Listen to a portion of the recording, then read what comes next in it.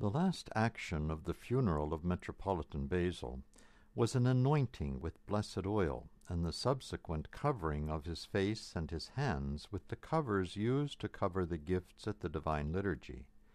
This anointing is done for all priests.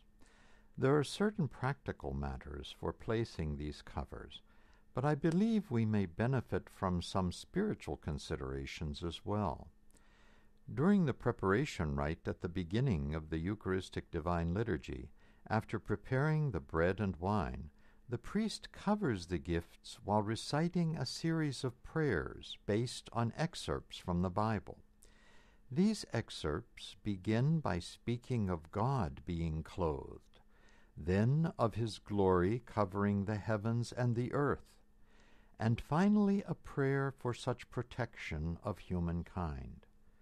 The gifts being offered extend from the bread and wine that will become the very body and blood of Jesus Christ to the people who are offering them.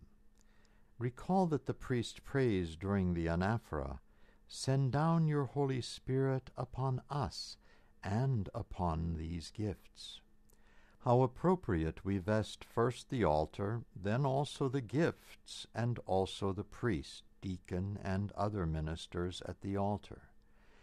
The universally accepted obligations of a family to their children are to provide food, drink, and shelter. This is also true from the Christian family or community, whose head is Jesus Christ.